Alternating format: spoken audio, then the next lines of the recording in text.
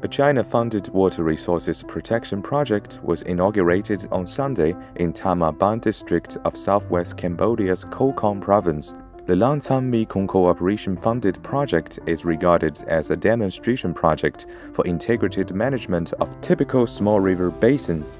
Under the project, a concrete bridge and an overflow dam over the Kayang River, along with a fruit tree irrigation system, were constructed, and a reverse osmosis drinking water treatment system was installed at the Kokikram Primary School.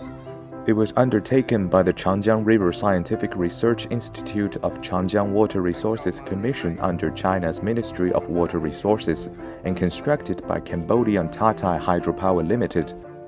ចាប់តាំងពីដែលមិនទាន់បានស្ពាននឹងក៏អាងទឹកតូចៗមកនឹងគឺប្រជាពលរដ្ឋយើងមានផលលំបាកច្រើនណាស់ជាពិសេសគឺថាអ្នកដែលធ្វើដំណាំគឺខ្វះនៅអីថាទឹកស្រោចបាទនៅខ្វះនៅទឹកស្រោចមកហើយផលដំណាំនឹងក៏វាមិនសូវបានផលប្រមាណហើយដល់ឥឡូវនេះគឺមានសេចក្តីត្រេកអរមែនទែនដែលបានអាងទឹក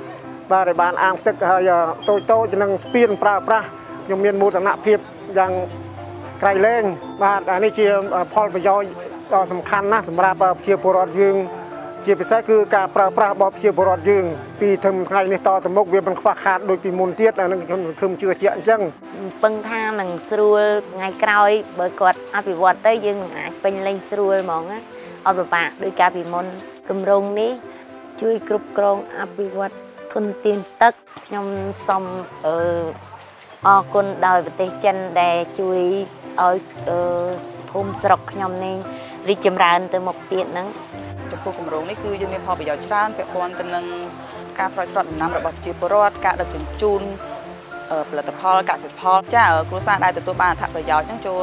1,300 ជាងគ្រួសារ China initiated the LMC Special Fund in 2016 with the aim of supporting small and medium-sized cooperation projects put forward by the 6 Lancang Mekong countries, namely China, Cambodia, Laos, Myanmar, Vietnam, and Thailand.